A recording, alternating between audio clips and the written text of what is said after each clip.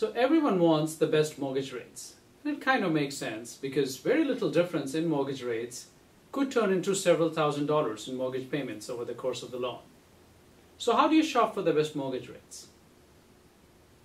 Now, one problem that I've seen in my experience is that people don't give all the information that's required for a lender to give you the right rate code. Now, say if you go to lender A and only give half the information, and you go to lender B and give information which is probably a little more than what you gave to lender A. Now, the two lenders may give you different rate code, and that's not because one is higher than the other, it's because you did not give them all the information that's required to provide them the right mortgage code. So make sure that at your end you provide them all the information that they ask for.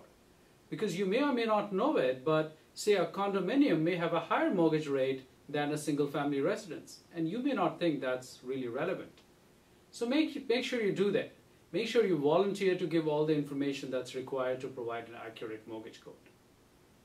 Now, once you have done that, and you have these mortgage codes from several different lenders, now it's your time to kind of compare all of them and see which one suits you the best.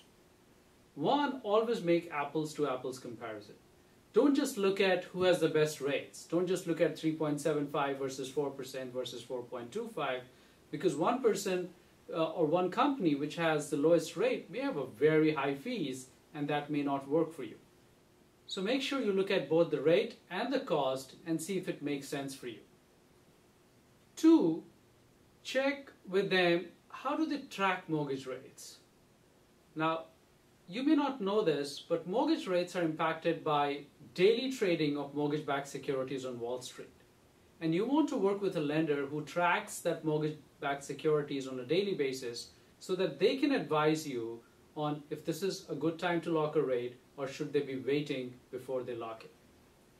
Also, while you're shopping for mortgage rates, find out if these rates are good for how long.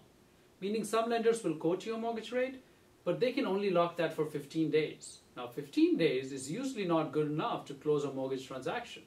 So you want to be sure that they are locking it for enough time period so that it gives you proper amount of time to close that loan.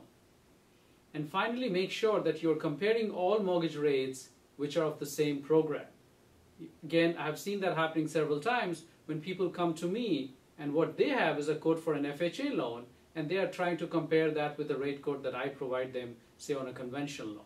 Again, that goes back to my theory of compare apples to apples and don't take an FHA loan and compare that with a conforming loan. If you take into account all the advice that I gave you, I'm sure you will be able to shop for the best mortgage rates and also find something which makes sense for your financial situation. And if you are in the market either for refinance or purchase and looking for a competitive rates, make sure to give us a call.